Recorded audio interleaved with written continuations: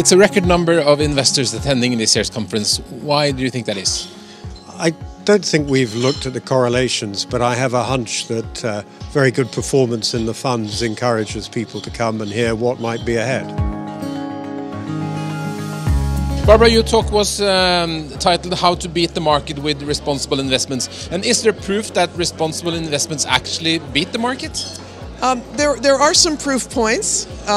One of them is that Morningstar looks at their indexes, their ESG indexes, and they actually have quite a few of them, over 40 of them.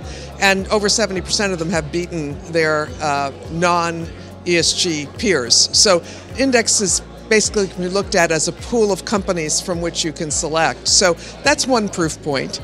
And there are of course, others that have to do with funds outperforming similar funds without ESG, that the ESG strategy leads to better performance. So I think, yes, there is evidence. But I do want to point out that patterns of return can be different. There can be periods of relative underperformance or overperformance. But in the long run, one would expect, looking at these long-term factors like the environment and workplace practices, labor practices, human rights, that these would be positive for a company's brand and for its financial performance. What we have done actually shows that you can store way more energy than anything people are familiar with.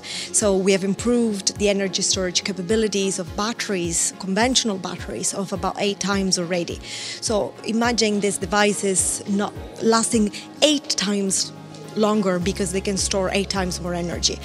Also, we have shown that you don't have to struggle with charging times because we can charge and discharge our devices within fractions of seconds.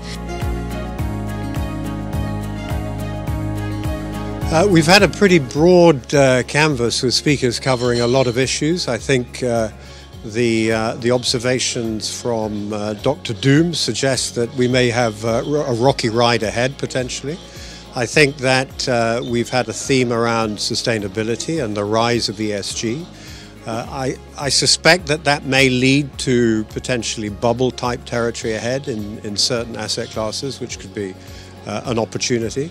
I think there's a very strong sense that this market over the next year is going to be more challenging than in 2019, and I hope that will give good opportunities for stock pickers like SKAGENs. I think conferences like this are thought-provoking, providing ideas, providing a look back and understanding. In order to know where you are today, you have to know where you've been. But it's also wonderful to hear where you're going. And a conference like this that provides speakers that can share new ideas, whether it's in technology, energy, geopolitical forces, or even, in my case, trends in ESG and the use of data, technology, and AI in managing portfolios. These are all, I think, useful for everyone to get perspective.